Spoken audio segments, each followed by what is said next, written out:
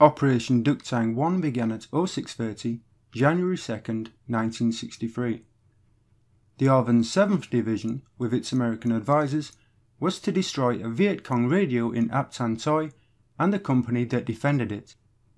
The plan was to assault the hamlet with the 1,200 men of the division using helicopter transports escorted by armed helicopters and armoured personnel carriers. Support was to be provided by 4.2-inch mortars, 105mm and 155mm howitzers, and close air support. But unlike previous engagements when they would initiate and then break contact, this time the PLAF, numbering around 340 guerrillas, would stand and fight, and the battle that followed would become a defining moment in the growing conflict. Before dawn on the morning of the 2nd of January 1963, South Vietnamese soldiers from the 352nd Ranger Company disembarked from the 14 landing craft that had carried them from My Tho. 2.5 hours later, at 0630, Lieutenant Colonel John Van took off in an L-19, a two-seat observation aircraft, also known as a bird dog. Van had enlisted in the United States Army Air Corps in 1943, but had not seen active service until the Korean War, where he served first with the 25th Infantry Division in the Pusan perimeter, later leading a Ranger Company. Van had been assigned to South Vietnam in 1962 as an advisor to the commander of ARVN 4 Corps, which oversaw the Mekong Delta region, and was the senior advisor to the 7th Division, based in My Tho. He was to supervise the landing of the 2nd Battalion, 11th Infantry, south of the Ranges. The battalion was being lifted in 3 serials by the 93rd Transportation Company from a small dirt strip at Tan He. The 93rd Transportation Company had departed from Rhode Island in December 1961, arriving at Da Nang on January 25th, and was equipped with 10 H-21 helicopters. The Piasecki H-21 Shawnee, commonly known as the Flying Banana, was a tandem rotor multi-mission helicopter. It was relatively slow, and its unprotected control cables and fuel lines proved vulnerable to automatic small arms and heavy anti-aircraft machine guns. Although the Shawnee could carry 20 passengers, it carried 9 when operating in Vietnam. Also at 0630, the Din Tong Regiment crossed its line of departure. The regiment comprised the 17th Civil Guard Battalion, its 6 companies distributed between Task Force A and Task Force B, and the 4th Mechanized Rifle Squadron, 2nd Armoured Cavalry Regiment. Civil Guard units were lightly armed and organised into 160-man companies. Divided into 4 platoons and a headquarters section, their primary role was to conduct counter-insurgency operations, collect intelligence information, and participate in civic action programs. The 17th CG Battalion advanced from the south of Ap Bac, Task Force A to the east, and Task Force B to the west. Previously designated the 7th Mechanized Company, the 4-2 ACR had been organised in April 1962, completing its 9-week training program in June. Although it had been relatively successful in combat operations in the summer and autumn, its performance indicated a requirement for additional training. 4-2 ACR advanced west of Ap Bac in 13 M113 APCs, 2 fewer than its authorised TOE. The M113 is a fully tracked armoured personnel carrier, first fielded in Vietnam in 1962. The 113 has a crew of 2 and can carry 11 passengers, entering the vehicle through a rear entry ramp. In Vietnam, its most common armament was a single .50 caliber M2 machine gun, mounted over the commander's hatch. Aluminium armour protects the crew and passengers against small arms fire and artillery shell splinters. The first serial of 211 landed at 0700, the 10 H-21s escorted by 5 UH-1Bs from the Utility Tactical Transport Helicopter Company.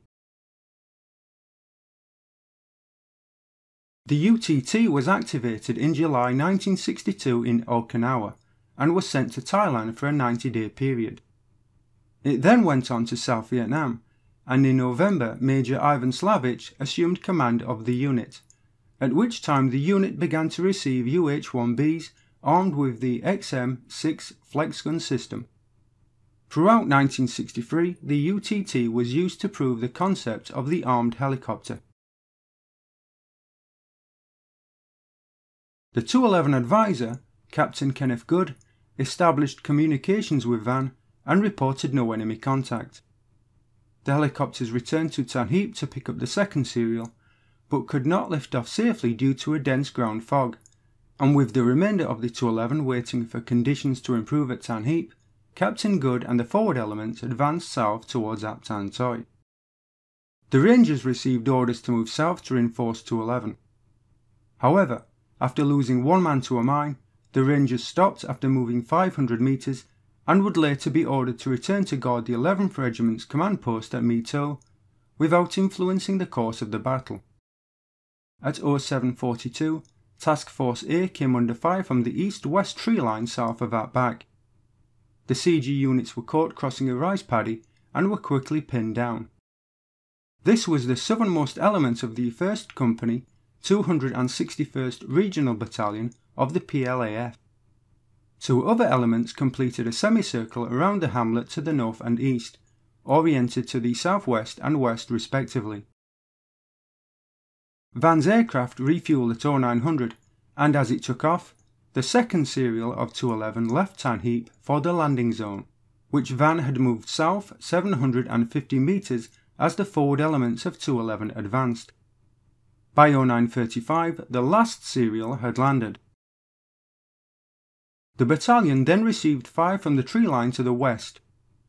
This was an element from the 1st Company, 514th Provincial Battalion. C-1514 was oriented to the southwest, with its right flank anchored in Ap Toi. 211 closed with the contact and seized a French rifle, 2 grenades, and 2 prisoners, before continuing its advance to the south. At 0945, the Division Command Post received its first report on Task Force A. Task Force A had been in contact since 0742, and after closing to within 30 metres of C-1261's dug-in position, it had withdrawn after exchanging fire for 15 minutes. Between 0800 and 0945 it had assaulted the position twice, but had been driven back with casualties. To break the stalemate, the decision was made to insert the reserve. Van circled the 2 possible landing zones for 10 minutes. He rejected the area east of Ap Bac as too small, and, unable to detect PLAF in the area, he decided to insert the reserve to the west of Ap Bac, 300 metres from the tree line. By 1000 hours, the situation had become critical for Task Force A. The task force commander had been killed, and one of the company commanders had been wounded. Major Lam Quang To, the Din Tung Regiment commander, ordered his CG units into static blocking positions and requested that the reserve be committed to relieve the pressure. Task Force A remained exposed in the rice paddy, with Task Force B unable to help. To ordered the 17th Battalion commander forward to assume command of Task Force A. However, this replacement was not accomplished in the 6 hours after he arrived in the field, and until he assumed command, To refused to talk to Task Force A. As the H-21s touched down with 1st Company, 1st Battalion, 11th Infantry, several pilots reported that they were taking fire. The helicopters had landed 200 metres from the tree line, directly in front of C-1261's defensive positions.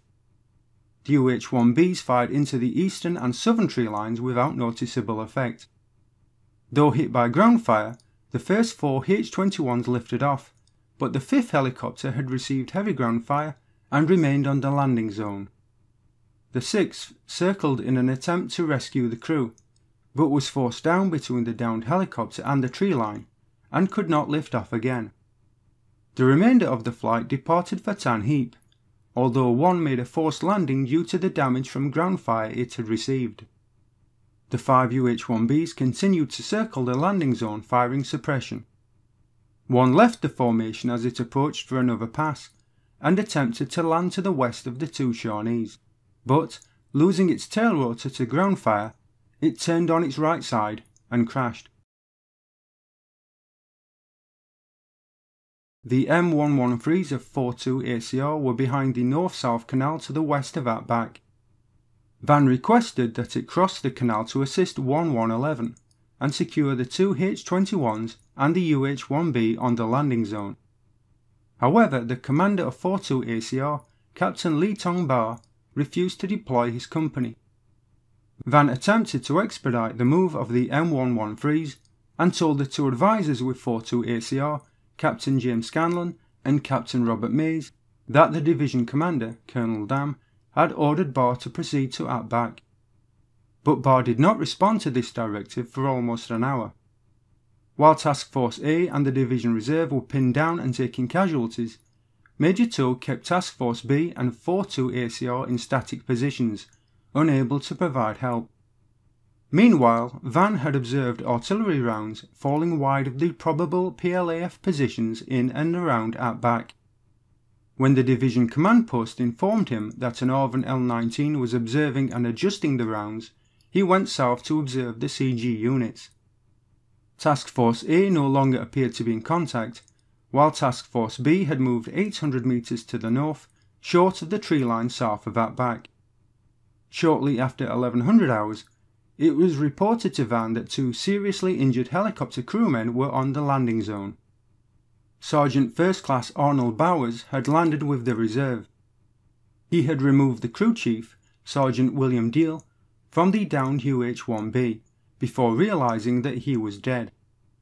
He then went to the second downed helicopter nearest the tree line and found Specialist 4th Class Donald Brumman inside.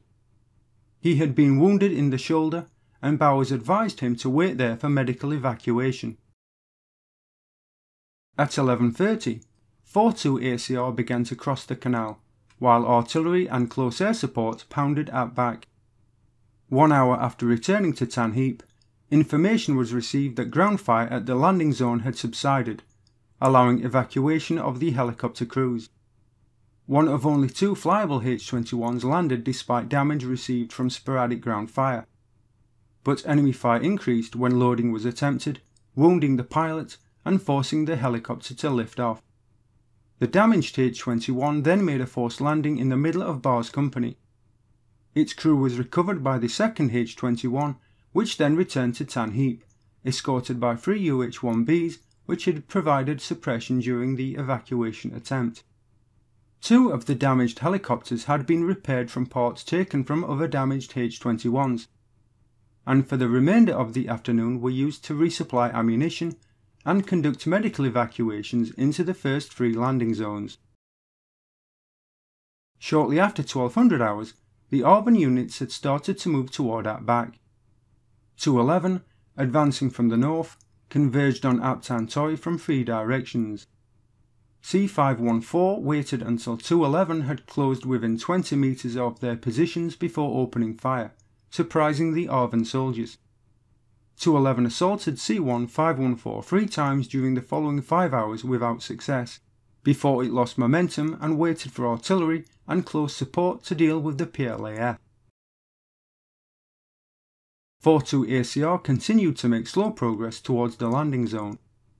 Some of the M113s had now turned east towards Ap Bac, and the company had also tied in with the left flank of Task Force B, which was closing with elements of C1261 in the tree line south of the hamlet. When elements of the C1261 platoon in front of Task Force A began to withdraw, the PLAF battalion commander ordered them to return to their positions. The commander of Task Force B, recognising the opportunity to flank the PLAF, requested permission to attack 4 times, but Tow refused. The M113s continued forward without the CG soldiers, and without clearing the tree line on their southern flank. Shortly before 1400 hours, elements of 42 ACR began their assault towards the landing zone and the tree line on the far side of Ap Bac. At 1350, the two lead M113s were engaged from an unidentified machine gun position 50 meters away, returning ineffective fire. Sergeant Bowers jumped from one of the carriers and ran to the second downed H-21. Inside he found Brahman dead.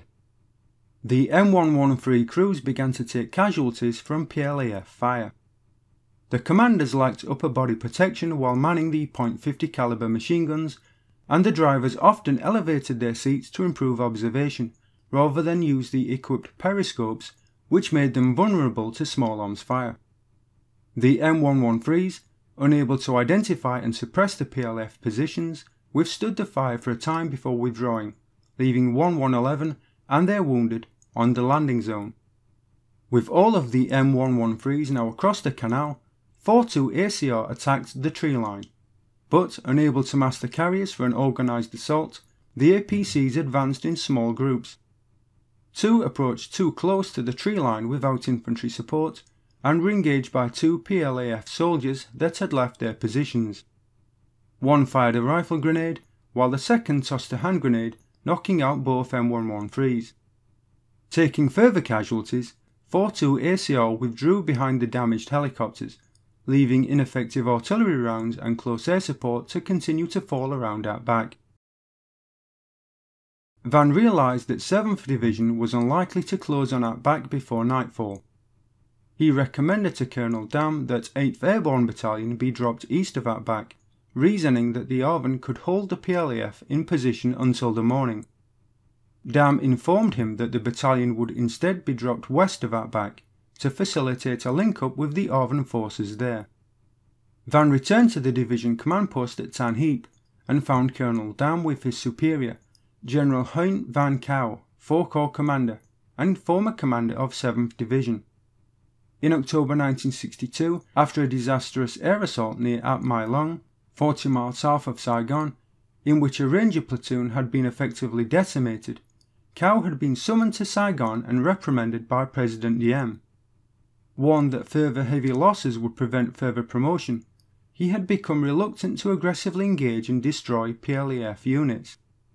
The decision to drop the paratroops to the west of Ap Bac left an escape route open for the PLAF. Half an hour later, Van was informed that the senior advisor of 211, Captain Good, had been seriously wounded near Ap Tan Toi. At 15:25, a medevac arrived at Tan Heap with Good and 6 ARVN wounded. Good became the 3rd American to die at Ap Bac. In the late afternoon, as artillery and airstrikes continued to target Ap Bac and Ap Tan Toi, the ARVN units were content to maintain their positions and await 8 AB. With dusk approaching, 7 C-123 transport aircraft appeared, dropping the paratroops between Ap Tan Toi and Ap Bac. 8 AB was split into 2 elements, with those dropped in the north engaged in the air and on the ground by C-1 514, while those in the south dropped without incident. The PLAF battalion commander realised that his position was untenable. His men were tired, hungry and short of ammunition, and after consulting with the commander of C-1 514, he ordered his units to move to Ap Tan Toi, from where they would withdraw to the east. A flare ship was on station over Ap Bac, but as 8 AB's commander had requested that flares not be used, only harassment and interdiction fires were used against the hamlet. The PLAF withdrawal began at 2200 hours, withdrawing by platoon in the darkness, with 2nd Platoon, C-1 154, the last to leave Ap Tan Toi. At noon the next day, ARVN units entered Ap Bac unopposed, ending the battle.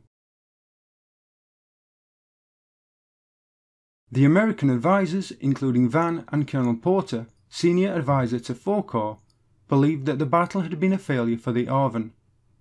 Van described it as a miserable damn performance. However, General Paul Hawkins, commander of the United States Military Assistance Command, Vietnam, and his superior, Admiral Harry Felt, Commander-in-Chief Pacific, regarded the battle as an ARVN victory. This attitude encouraged a growing distrust with the media, which was becoming increasingly skeptical about developments in Vietnam. Hawkins forwarded his comprehensive plan for South Vietnam to CINCPAC in late January 1963. His assumption was that the insurgency would be under control before the end of 1965. 2 weeks after the battle, in his State of the Union address, President Kennedy declared that the spear point of aggression has been blunted in South Vietnam. But as the PLAF withdrew from Ap Bac, it also believed itself the victor. It drew strength not only from the significant losses it had inflicted on the ARVN, but also from the success of its new anti-helicopter tactics. The victory at Ap Bac, it believed, would encourage its people to more victories and ultimately final victory.